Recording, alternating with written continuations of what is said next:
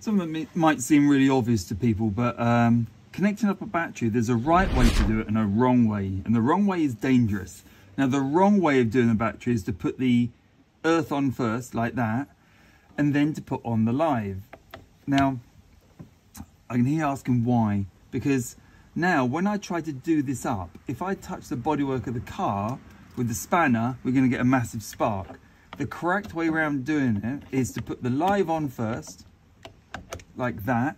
I can touch the body of the car now, it doesn't make any difference. There's no connection back to the ground of the battery.